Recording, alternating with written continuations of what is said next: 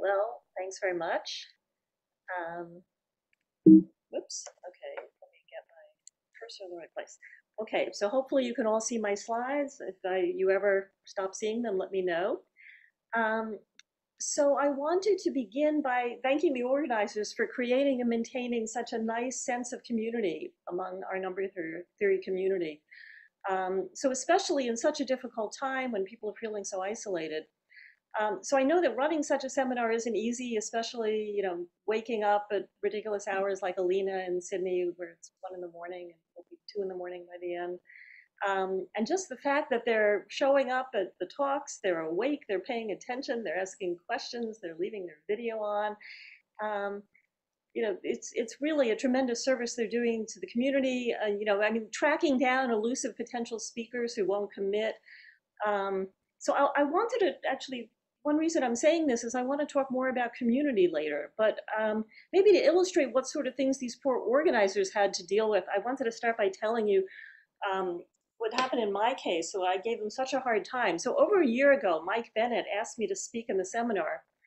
And as you know, as I kept putting this off, and each time he got back to me, I had like some sort of really crazy excuse. So that got crazier and crazier as time went on. So I started out, I'm preparing a different talk. I want to wait till I give that before thinking about giving another talk. I'll get back to you. And usually I say I'll get back to someone I do it, but this time I must have been so ambivalent about it. I didn't get back, and Mike would contact me again. And I'd say, well, I really should go to some more of the seminars, see what they're like before I decide. Or, I've been thinking about good ways for the community to make use of the existing technology. I'm not convinced I've yet figured out the right way to do it. I want to see how AEST turns out and whether it's a good model for how to do online seminars and conferences. But what I replied in December of 2020 was probably the strangest of all. So I'll actually read it to you. So I wrote to Mike, I'll probably eventually accept the invitation, but I'd like to wait until after January 20th to decide. To be perfectly honest, I'm worried there's going to be a civil war. I'd like to wait until Biden is safely inaugurated, and it's hard for me to plan anything before that. Some part of me is thinking it's just not a good use of my time to prepare a talk if the world is going to end before I give it. So on January 6th, I was probably the only one whose reaction was, yes, now the number 3 web seminar organizers won't think that I'm totally crazy. So, but maybe I'll add that I think that the problem, so there are technological issues that make virtual talks difficult. So for example, I tend to feed off the audience, and if I have no idea whether they're even there, that's really hard. And also my internet connection isn't very good. So I have this 100-foot Ethernet cable because I didn't trust my Wi-Fi, and I'm doing the slides on my television. So if you look at me, glance to the side, I am in fact watching TV, but I'm watching my slides on TV. And I also think that in some sense, online seminars capture all the bad things about math seminars and not a lot of the good things, like, especially the free food, which I think is is what attracts a lot of people. But, also the conversations before and afterwards, which I think are really the most value in a seminar. So I think we want to, rethink some of that and figure out what the best ways to do this are, because there are also a lot of really good things about the ability to, to have an international audience, and people can see speakers they never would have otherwise seen or heard. So in an effort to get out of giving the talk, I told Mike I was interested in giving maybe a more non-traditional talk, but I completely understood if that doesn't fit in with what they're looking for. But he was very encouraging despite all my efforts, I'm going to be giving a talk. So let's get started. So I'm going to take you on a quest to find cryptographically useful multilinear maps. But what I'm also going to do, and I'm going to maybe fit it in a little bit during that, but maybe more at the end of the talk, I wanted to share some of what I've learned in my adventures as a mathematician and as a cryptographer, and trying to be both at the same time. And maybe another way to say that is things I wish that someone had told me sooner. So in other words, I've made a lot of mistakes. I don't want you to make the same mistakes. So I'm going to maybe give a little bit of advice. Okay, so the quest to find cryptographically useful multilinear maps. So it begins, who's our cast of characters? Well, Alice, Bob, and a finite cyclic group. So I'm going to start with something that many of you, I think most of you probably already know, Diffie-Hellman key agreement. So G is our finite cyclic group, and little g is a generator. And most partly I'm doing this to establish some terminology. So Bob and I want to create a shared secret key that we're then going to use to encrypt and decrypt messages. But we haven't met in advance and so to exchange anything, so we have to somehow do this publicly through an insecure channel. So I choose my secret little a, Bob chooses his secret little b. I take my element of my generator for my cyclic group, I raise it to the power a, Bob raises his to the power b, and we either send it to each other through the insecure channel, or we just broadcast it. So I might, broadcast it on the radio or publish it in the newspaper or whatever. And then we now share a common secret, namely g to the power ab, which I can compute because everybody knows g to the b, and I raise it to my secret power, and Bob does the symmetric thing. So we share that, and why can't the adversary compute g to the ab? So this is establishing terminology. So the adversary we're going to call the Jabberwock. The Jabberwock cannot compute g to the ab as long as the Diffie-Hellman problem is hard. The Diffie-Hellman problem states find g to the ab given g to the a, and g to the b for random unknown a and b. So in other words, so why is this secure, such Diffie-Hellman key agreement? Well, it's just a tautology, it's secure if the Diffie-Hellman problem is hard, but that's just a tautology. It says it's secure if it's secure, but that's what we have. So you want to use a group in which you believe the Diffie-Hellman problem is hard.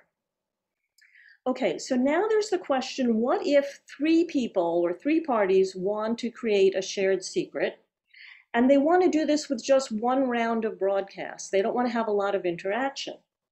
Can this be done? So this was an open problem for a while, and it was solved by Antoine Jou in a paper in the year 2000. So three parties want to create a shared secret. What can they do? So I choose my secret little a, Bob chooses little b, the Cheshire Cat chooses little c, and we broadcast g to the a, g to the b, g to the c, respectively. Those are all now public. Okay, so what can we do at this stage? Well, so now we make use of elliptic curves and pairings on elliptic curves, like Weil pairings on elliptic curves. So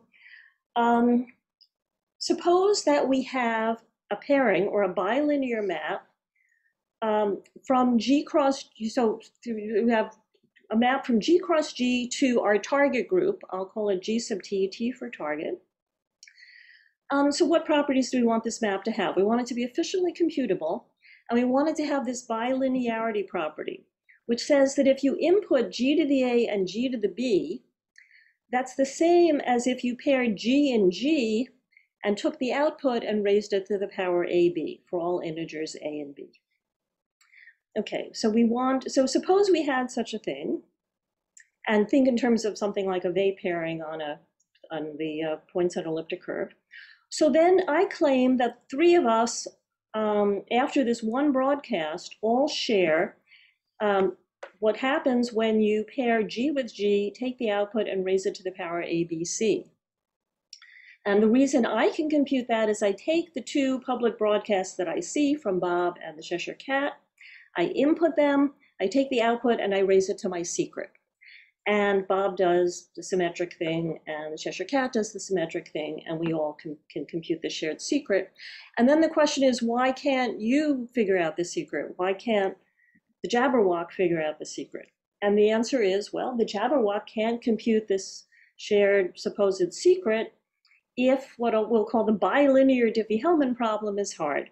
And the bilinear Diffie-Hellman problem says find the secret, find the shared quantity given the public information. So given G, G to the A, G to the B, and G to the C for random unknown integers A, B, and C between 1 and the order of the group G.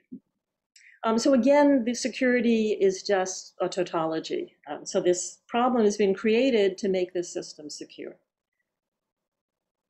Okay, so Antoine Jou came up with this method for one-round three-party key agreement. In the year 2000, he said, well, for the group G, you want to use a cyclic subgroup of the group of points on an elliptic curve over a finite field of sufficiently large size. And this bilinear map is going to come in a suitable way from a They pairing on the elliptic curve, or what cryptographers call the Tate pairing or Tate-Lichtenbaum pairing. And so you might have to modify the They pairing because, to get something suitable, but I'll leave that aside for the moment. And there are actually other pairings that one can use. So maybe I'll say that the success of pairings in cryptography, I would say, came about through curiosity, good communication between mathematicians and computer scientists, and being open to opportunities. So the idea that, hey, you can use the They pairing and do this really cool thing that solves a problem in cryptography, I think had to do with Antoine being curious and open to opportunities. Now, in fact, the They pairing had been introduced into cryptography 10 years earlier. And it was introduced in a way that showed that there was a destructive aspect to it. So this is what I'll call the MOV attack, because it's named after Menezes, Okamoto, and Vanstone. So in 1991, they showed the destructive power. And so just again for terminology, so G and G sub T from now on are cyclic groups of the same prime order. And we're going to do it in such a way that if you input G and G, the output, it's an element we know of G sub T. I want it to be a generator, which since we have a cyclic group of prime order, just means it's not the identity element in the group. Now, of course, if it were the identity element in the group, if E of G comma G were equal to 1, then remember this bilinearity property. It would say that no matter what you input G to the A, G to the B, you're still going to get 1. So you'd have a pretty trivial map. And so you'd be sharing, your secret sharing protocol would always be giving you 1, and that's not giving you much of a secret. So bilinear Diffie-Hellman problem would not be a hard problem in that case. It would be a trivial problem. So you want this, I'll call the non-degeneracy property. So you get a generator of the group, you don't get the identity element. Okay, so this MOV attack was used to show that the discrete log problem could be easy in certain cases. So we'll call the discrete log problem is that given your generator G and G to the A, find A. Find the exponent.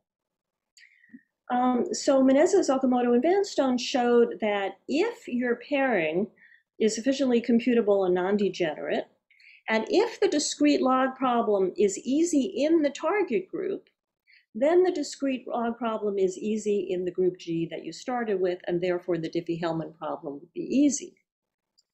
So why is that? So how do we solve the discrete log problem in G if we know how to do it in G sub T? How do we use the pairing? Well, we compute two things. We input G and G and take the pairing and see what we get, the E of G comma G, and we pair G with G to the A. Well, when we pair G with G to the A, that's the same as pairing G with G, taking the output and raising it to the A. But we know how to solve the discrete log problem in G sub T. So we can just now, once we do compute this, we can solve the discrete log problem, solve for A, and that tells us A, and that solves the discrete log problem in the group G, which was our goal. So if the discrete log problem is easy over in G sub T, and we have an efficiently computable non-degenerate pairing, then the discrete log problem is easy in G. And what that tells you, what that told people at the time, is that certain elliptic curves are not safe for elliptic curve cryptography because they have efficiently computable They pairings that take values in the multiplicative group of a finite field in which the discrete log problem is too easy. So that said, there are certain weak elliptic curves for elliptic curve cryptography. So this showed that pairings can be destructive in cryptography, and it took a decade to realize that they can actually be used constructively, and that was Antoine Jou in the year 2000, as I mentioned. So communication is important. I like to think that maybe if there'd been better communication between computer scientists and mathematicians, maybe this could have been solved sooner. Maybe we would have seen the constructive aspects of pairing sooner. So I'll get back to this, this topic later about communication. And I do want to mention that at the same time as Antoine Jou was doing three-party key agreement, Sakai, Ogishi, and Kasahara came up with a method to do something called identity-based key agreement with no interaction, which is a really cool application of pairings on elliptic curves. And just, I think just for lack of time, I won't show it. Sometimes I show it, it's just 2 slides, but maybe I'll leave that as an exercise, or go and look up their paper. It's a very elegant solution to this problem. Okay, so we had 2-party key agreement. We have 3-party key agreement. What about 4-party key agreement? So if 4 parties want to establish a shared secret with 1 round of broadcasts. Well, so this is an open question. Well, so what happens if you just try to generalize Antoine Jou's solution? So, so there's a paper of Dan Bonnet and myself from 2003, in which we tried to, well, basically we were trying to do the same thing I'm trying to do in this talk, which is to publicize the idea of, publicize this problem, this open question, so that someone could hopefully come up with a solution. So we said, look, if you try to do what Antoine's doing, you want to generalize a V pairing. So you want to have an efficiently computable map, G cross G cross G and so on, let's say n times, mapping to our target group G sub T. So G sub T cyclic groups of the same prime order, with efficiently computable group operations and inverses. And we want to have now this multilinearity property. So these are the multilinear maps that I mentioned in the title of the talk. So here, if you input G to the A1 up to G to the A sub n, that should be the same as inputting G multiple times, taking the output and raising it to the product, A1 up to A sub n, for all integers, A sub I. Okay, so if you have such a thing, then I claim you can do 1-round multi-party key agreement. So we all choose our individual secrets. We don't tell anybody else. We broadcast, we take the generator for our cyclic group and raise it to our secret, broadcast that.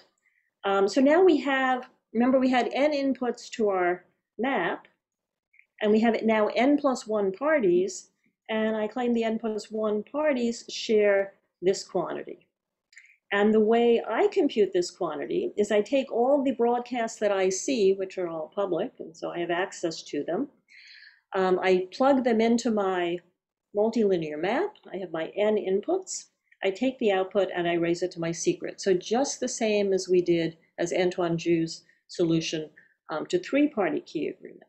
And everybody else does the same thing. They take the broadcast that they see, they input them, they take the output, and they raise it to their secret. And because of the multilinearity property, we all get the same value. And that's a fine solution, except then the question becomes, do we have such maps? Well, I should say, okay, what about security? The most important thing, cryptography is security. So the adversary, the Jabberwock, can't compute the shared value if the multilinear Diffie-Hellman problem is hard, where of course the multilinear Diffie-Hellman problem says find the shared secret given all the public inputs for random unknown values A1 up through A sub n-1 integers. Okay, so that was the multilinear Diffie-Hellman problem, just reminding you of it at the top of this slide. And I'll just point out, so when n equals 1, this just reduces to the regular old multilinear Diffie-Hellman problem is the regular old Diffie-Hellman problem, where the map E is just the identity map on the group G. So you have your 1 input, your target group is the group G, this is the identity map. It should look a lot like the Diffie-Hellman problem. When n equals 2, the multilinear Diffie-Hellman problem is just the bilinear Diffie-Hellman problem. That should be easy to see. Okay. So in the same paper, so this paper had a constructive side and sort of a destructive side, or it had an optimistic and a pessimistic side. So the optimistic side was that, well, so if you had these nice multilinear maps, you can do all sorts of nice things. As I said, You can do one-round multi-party key agreement, but you could also do these other nice things that cryptographers were interested in. And maybe I'll point out that after that, other people showed people were working on something called code obfuscation, or really more specifically, indistinguishability obfuscation. And cryptographic multilinear maps are closely connected to that. So if you had cryptographic multilinear maps, you could do code obfuscation, and that in turn has a lot of applications to a lot of different kinds of encryption, and is in some sense a holy grail of cryptographers. Okay, so the pessimistic side. So I sometimes think that, computer scientists, in collaborations between computer scientists and mathematicians in cryptography, I think the computer scientists are often the optimists and the mathematicians are the pessimists. So we also proved in this paper that if you impose enough natural properties on the multilinear maps, then essentially the only possibilities you can have are the ones you already know, namely in the case n equals 1 with the identity map, and pairings on abelian varieties when with the case n equals 2. And so getting more than 3 parties to share a secret. So there's the question, what do we mean by these natural properties? So the philosophy there is, if a computer is going to be able to do this, you expect that you're going to be dealing with polynomials. If you're dealing with polynomials, you're doing algebraic geometry. And if you're doing algebraic geometry, well, you might expect that if you're doing something like these maps, you might have, a system of Galois equivariant multilinear mod L maps for infinitely many primes L. It somehow seemed like a natural thing, which is what happens, of course, with something like the Weil pairing. So at the time we did this, there was just the Weil pairing. It had all these very natural properties that we know that the Weil pairing on elliptic curves and abelian varieties have. And we thought, well, those seem like very natural properties. If you're going to come up with a mathematical solution, it's probably going to have these natural properties. So what are the grounds for optimism after that? Well, so fortunately, and many of the pairings that people came up with later to using pairing-based cryptography are actually not very natural to a mathematician, and they wouldn't satisfy these natural properties that we had in our theorem. And another ground for optimism is that so cryptographers can be extremely clever and come up with really clever solutions to things. So in 2013, Gard, Gentry, and Halevi constructed what they called candidate multilinear maps, and I might think of it more as approximate multilinear maps, using lattices that come from ideals in rings of integers of number fields. And so there are these sort of things that that sort of serve the same purpose as the multilinear maps that Dan and I were envisioning, without really, exactly satisfying the definition that we gave, but they in some ways work well to accomplish the applications that people were interested in. So the things that people proposed to use to solve some of these problems were then attacked and would turn out to be weak, and people would then come up with new constructions. There'd be new attacks. I believe it's still the case that all the constructions are still very inefficient and therefore not really practical yet. So far, I believe they're insecure when applied to multi-party key agreement, and they require a trusted third party. And I'll mention here that Dan Bonet, Ted Chinberg, and Akshay Venkatesh and I have a project in which we're working on constructing cryptographically useful multilinear maps. And I think other people are also doing that. And I also wanted to publicize this in case other people have ideas. I was thinking also in terms of things like topology, there may be places outside of algebraic geometry that one should look. But going back into my mathematician pessimist, putting my mathematician pessimist hat on, well, so let's ask the question, how secure is pairing-based cryptography? Well, so many new crypto systems are being created using pairings and elliptic curves. I think if you Google, was it pairing-based crypto lounge or something like that, you get, I don't think it's still being maintained, but there are like hundreds of papers about pairing-based cryptography. People keep coming up with these new, really nifty, clever constructions whose security is often based on the presumed difficulty of a problem in number theory that's often a new problem that's just been created in order to get this new crypto system to be secure.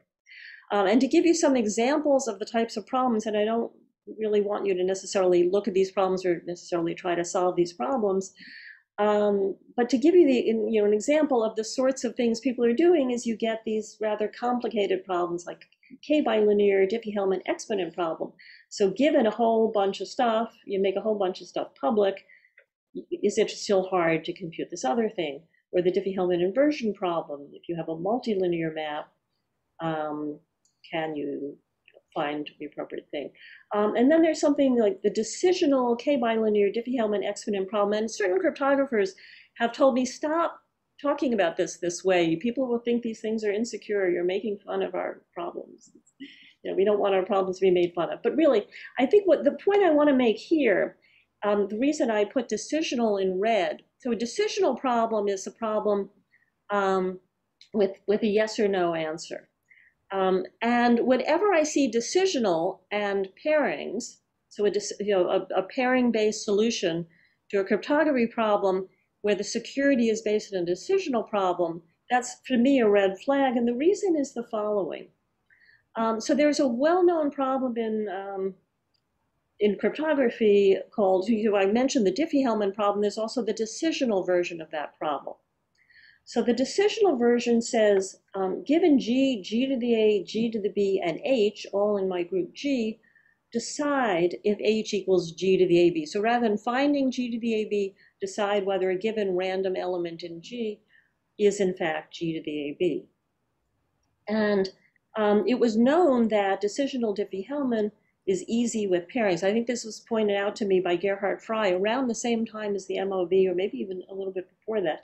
He said, hey, pairings are dangerous in cryptography because of this solution. So how would you solve decisional Diffie-Hellman with pairings? Well, you pair G to the A and G to the B, and separately you pair G and H, and you compare them. And I claim if they're equal, then you should output yes, and if they're not equal, you should output no. And so why is that? Well, when you pair G to the A and G to the B, and use the bilinearity property, you see you get E of GG to the AB, but that's the same by the bilinearity property as what happens when you input G and G to the AB. So, and it follows that H equals G to the AB if and only if if and only if this equals E of G comma H. So if, in other words, if and only if this equals E of G comma H, and so that justifies the statement. So in other words, if you see a decisional Diffie-Hellman problem is easy if you have a pairing, and for me, that's that I always my ears perk up when somebody says here's a solution to some interesting cryptography problem. It uses pairings, but it's based on a decisional problem.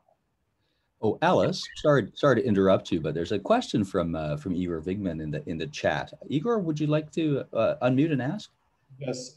So as I understood, I'm sorry to interrupt. As I understood, it is so you are trying to design a protocol of one-round exchange of some secret and some shared information, and obviously for n+1 players, n-round protocol is trivial by just first exchanging pairs, then increase by one each round.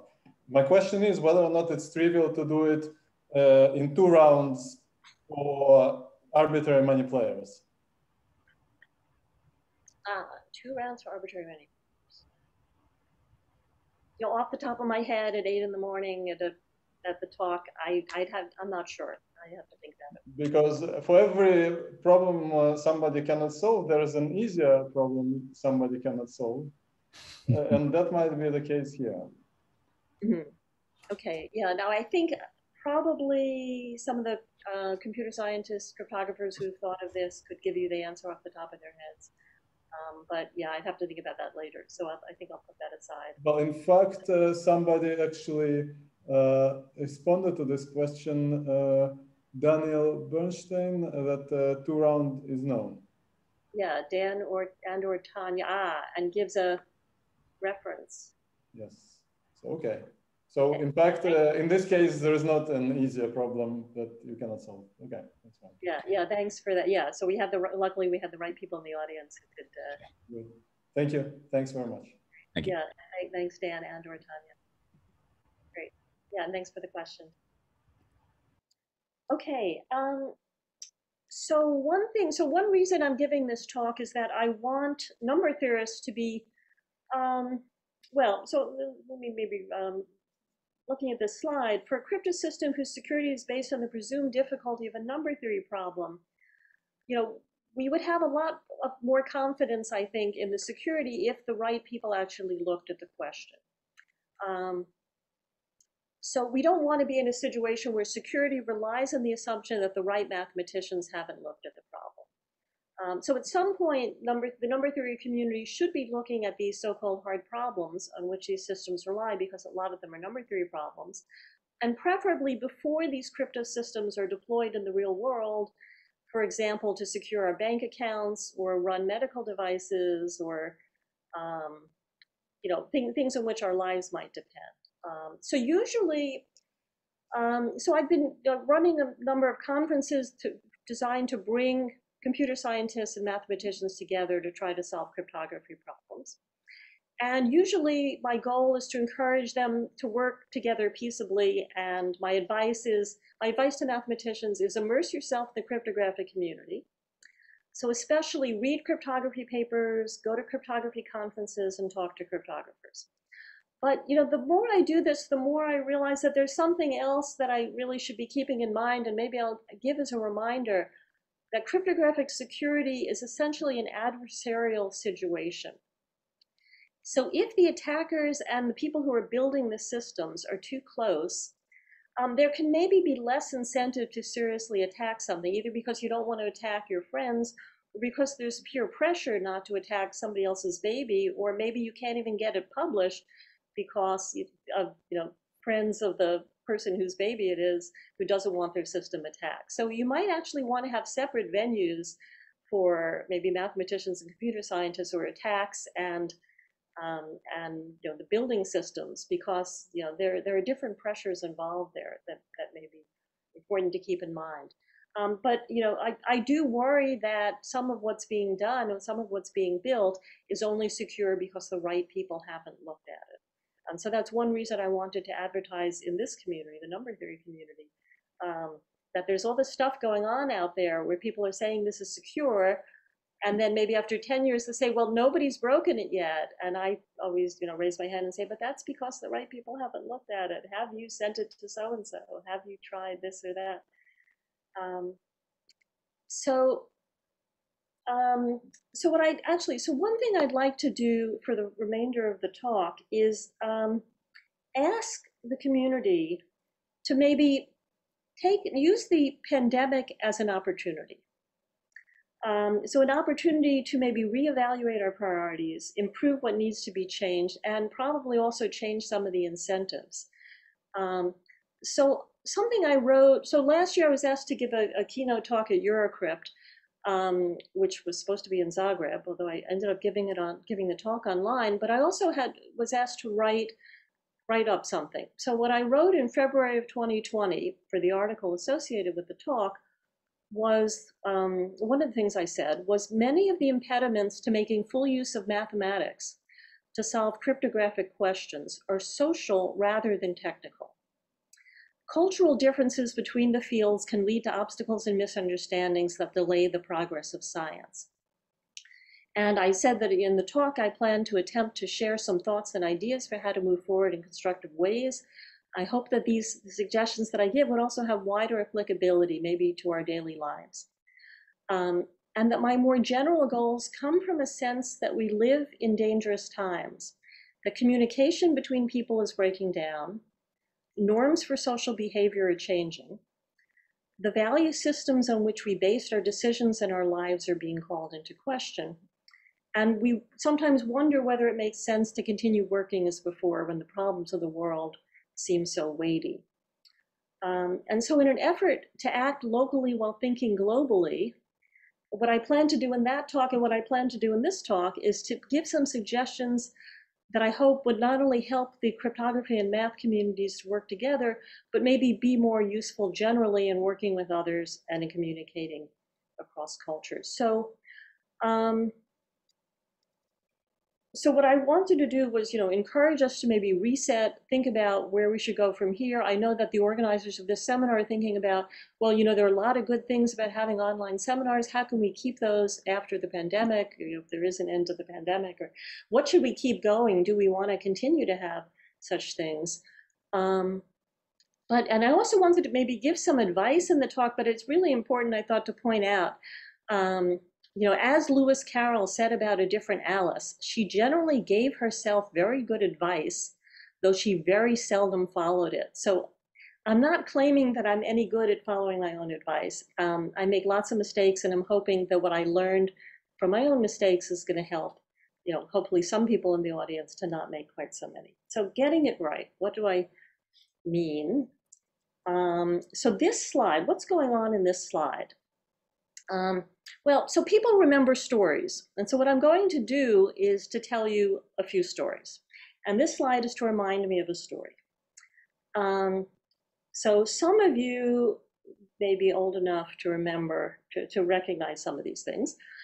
So I first learned about computers in the 1970s when I cross-registered for a course at MIT, where I learned Fortran using punch cards. So that's what you see on the left. This is, for those of you who haven't seen these things, I should maybe point out this is very much not to scale, this slide. But there's the punch, the machine is on the lower left, and I don't even remember anymore where the cards went in, and then you punch them and then they come out.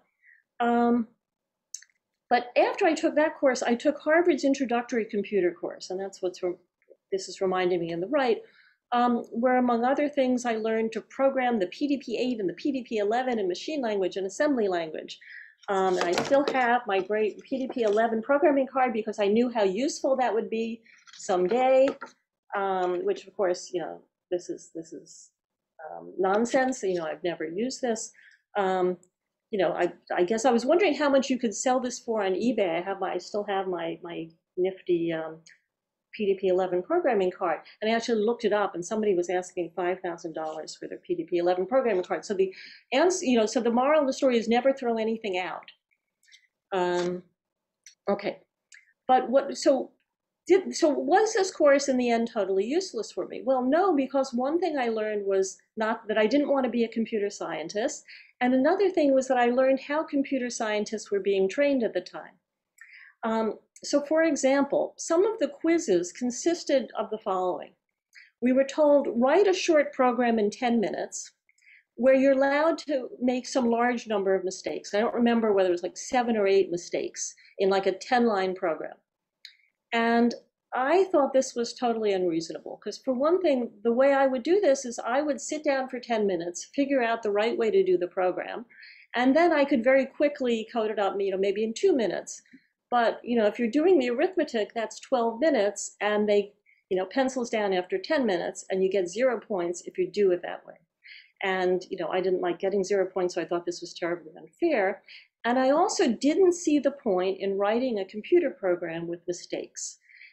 Computers, if anything, is where things should be right. If you're going to have a medical device in which your life depends, the fact that it works most of the time, well, I have very bad luck. I knew I was going to be the time that it didn't work. So, a computer program, it seemed to me, should be 100% correct. It's not just, let's feed in a bunch of values, and if, 9/10 of the time it works, we'll give the person an A. And, for the homework assignments, it worked the same way. You'd have to write some big program. The other students would spend, half an hour writing the program and 17 hours debugging. I could, sit down, think for an hour, come up with the right way to do it, spend half an hour coding, and much less time debugging, but that wasn't what they were being trained to do. So there was a whole generation of computer programmers who, in my view, were being taught to not care if it's right as long as it's close enough. So one reason I became a mathematician is that mathematicians care if it's right. And This is something I'm reminded of almost every day now. The University of California, anyone who's had any financial dealings with the University of California, even if you don't work there, if you gave a talk there and you had to give your social security number or your bank account information in order to get paid an honorarium by the University of California, your personal and banking information is now for sale on the dark web, thanks to a recent data breach. And my university directed us to a video in which the head of cybersecurity at UCSD said he had accumulated more than a decade of free credit monitoring because his own personal data had been breached so many times, mostly because he did a lot of work for the federal government. So if you think about that, if you stop and think about that, that's not so good. That's not how things should be. And as I was preparing the talk, there's more and more stuff going on. So there's, the Colonial Pipeline, reason some people couldn't fill their cars with gas on the East Coast. So this article says, actually there was an audit 3 years ago that found atrocious information management practices, a patchwork of poorly secured systems. And I don't know if you can read the bottom of the slide, the author of the audit told the Associated Press, in this, I quote here, "I mean, an 8th grader could have hacked into that system." And I'm reminded of this computer course that I took as an undergrad, and the idea that fast and dirty is better than slow and careful. When I think of the issue of publishing in competitive conference proceedings versus publishing in journals, and this is, in the past was a big difference between computer science and mathematics. So the math community, I'm concerned, has started to borrow this idea of deadlines and page limits from the computer science community. And I wanted to say that I'm not convinced that research that gets done under tight deadlines and page limits with short time windows for referees is better for society than research that's done carefully and correctly that referees have time to check with some back and forth between referees and authors. So I think it's important to get things right, and I think it's better for science and for the profession if published papers are polished and correct and the literature is reliable. And I'm concerned that we're moving away from that. And I think if you want people to trust scientists, the scientists had better be doing the right thing. But I will say, on the other hand, the math community does need to get its act together. So when the authors supply camera-ready copy for an accepted paper and it takes 3 years to get the page proofs for it, it's not clear why it should take 3 years to put something online when you have camera-ready copy already. And I'm talking about the memoirs of the AMS, for example. So if we were to look for how should these problems be solved, you might say, well, the AMS should be thinking about this. This is a big solution. Can we get fast publication with correct, well-written papers? Can we have the best of all worlds? But I'm wondering whether the AMS is maybe getting too large to solve some of these problems. We might want to try some of them on a more local level, for example, in the community of number theorists. And I will say the journal Algebra and Number Theory does seem to be much faster, and I'm wondering if that would be a good model for how to do publishing right. Maybe people who know more about that can say more. And we also want to change the reward system. So this is going back to what I meant about incentives. Change the reward system so good editing and refereeing are appropriately rewarded. So for example, maybe we should have awards for good referees so people could put this on their CV and say, I won an award for top 10 referees for journal Algebra and Number Theory, whatever. And another way in which we shouldn't necessarily be emulating the computer scientists, or maybe for that matter, scientists in general, is in the hype. So we want, if we want people to trust us, we have to earn that trust. So I served on a campus-wide committee whose, one of whose points, or maybe the main point, was to ensure fairness in evaluating faculty across the campus.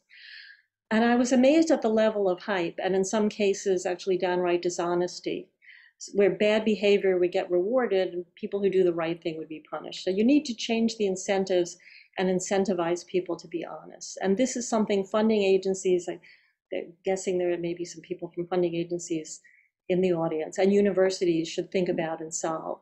But mathematicians, I think, have a useful role to play because we understand true and false and what constitutes proof and what doesn't. So I'm also a great believer in using experts. So for example, I think that I'm told there are some students and postdocs in the audience, but I think this is also probably actually for everyone. So send preprints to the experts for their feedback before making them public. If you have a question that you need to know the answer to and you've tried hard to solve it and can't, ask the experts. And if there's a problem that needs to be solved, and this was part of the idea of having conferences to solve problems in cryptography, get the experts involved, find out who the right people are who should be solving this. So I'm not saying people should believe the experts. So you should always verify things for yourself. I'm saying you should spend more time listening to people who know what they're talking about, rather than people who don't. So maybe to give you a story, an example. So a number theorist I know created a crypto system that turned out to be weak. And I asked him whether he thought about running it past Don Coppersmith before publishing it.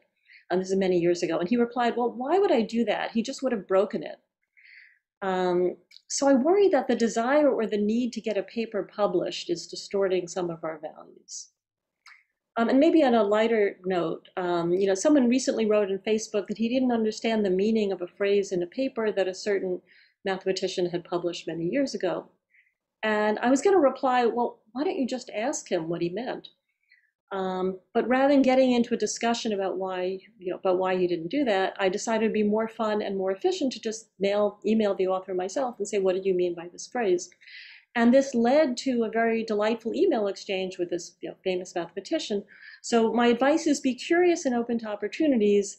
I think especially during the pandemic, just the idea maybe we should be, any good excuse to contact someone and see how they're doing during the pandemic can be a good thing to do. But of course, do your homework first. Don't ask a question that you could have answered on your own. You don't want to waste anybody else's time. But I'll point out, just because I think it's a timely thing, I often see people who have knowledge, expertise, or experience who are passed over in favor of people with less knowledge, experience, and expertise. If you look at Facebook, you see people talking about all sorts of things they know nothing about. And I know I'm not the only one who finds it frustrating, when people don't listen to me and they choose instead to listen to people with less experience or expertise. So communication, I want to emphasize the importance of listening. So if you're curious, you'll talk less, you'll listen more, you learn a lot more by listening than by talking. This is, in some sense, one of the most important pieces of advice I can give people nowadays. So listen more. If you want to know something, ask questions, listen carefully to the answers. So be curious, listen to others, listen to different points of view. So maybe I'll tell another story. So one nice thing about cryptography is that you get to name cryptosystems in memory of your cat. So here is my cat, Kaylee, and if you have a cat whose last name ends with DH, obviously it's asking for a cryptosystem to be named after it. So compact efficient improves on Luke and improves on Diffie-Hellman. That's what Kaylee stands for. And there's Kaylee. Now, I was surprised to learn that some cryptographers refer to it as the dead cat cryptosystem. I'm sure no one here will ever do that. It's also my most widely seen work, since this episode of Numbers, in which you can see Kaylee on the blackboard and the equations for the cryptosystem all around it. I think that was viewed by over 12 million people.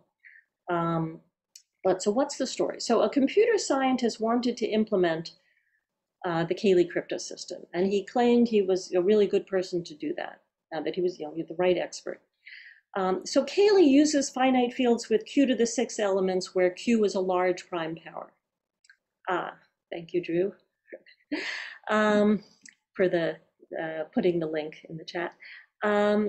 So I asked him about his mathematical background, and he told me he had a very strong background in algebra and number theory.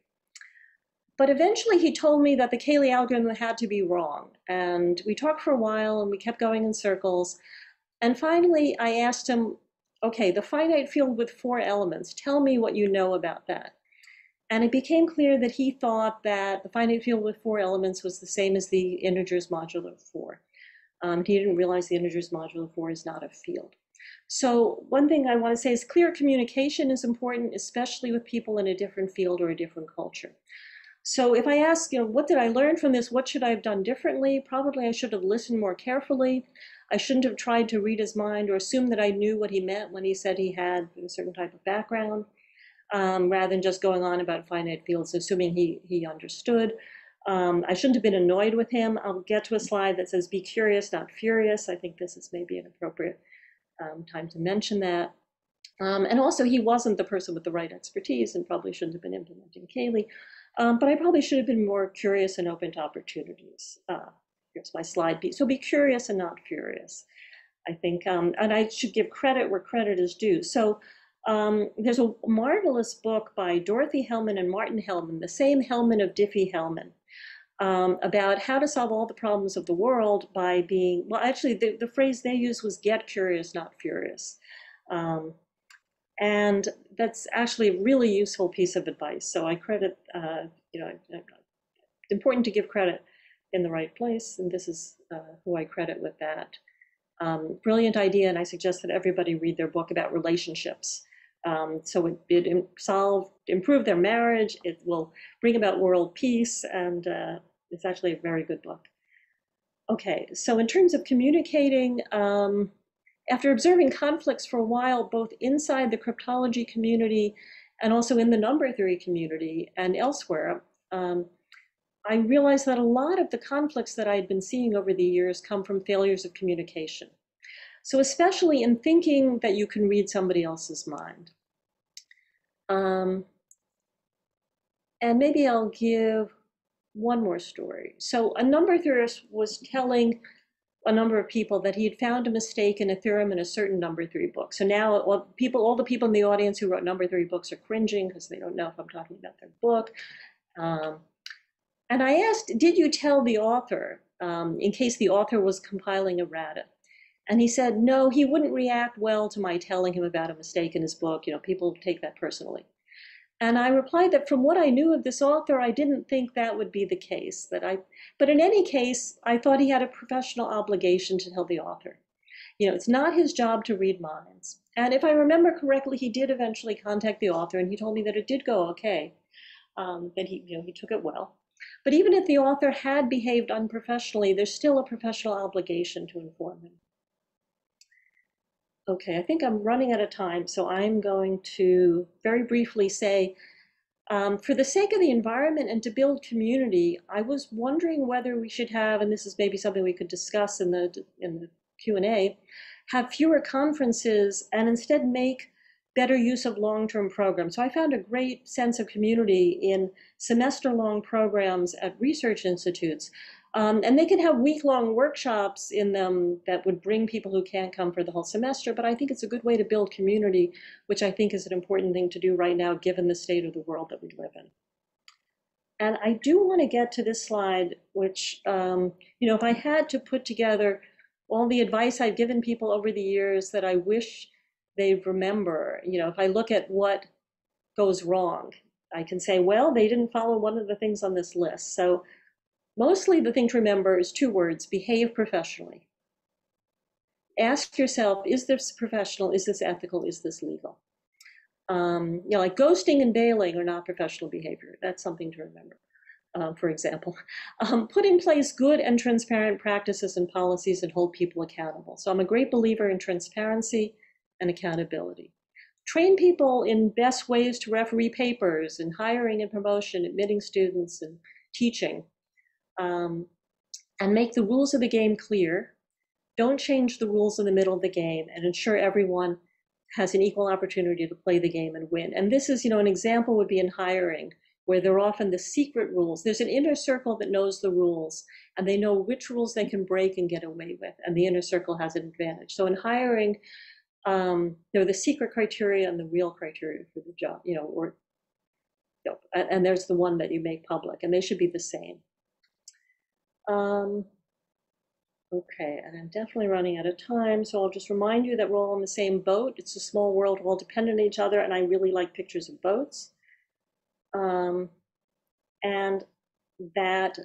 this phrasing is due to Shahed Sharif, again, giving credit where credit is due, that kindness is a superpower.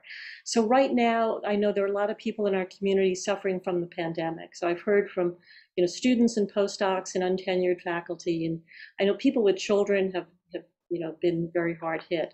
People at high risk for COVID because of age and medical reasons, given the stress everyone is under. It's especially important to be kind.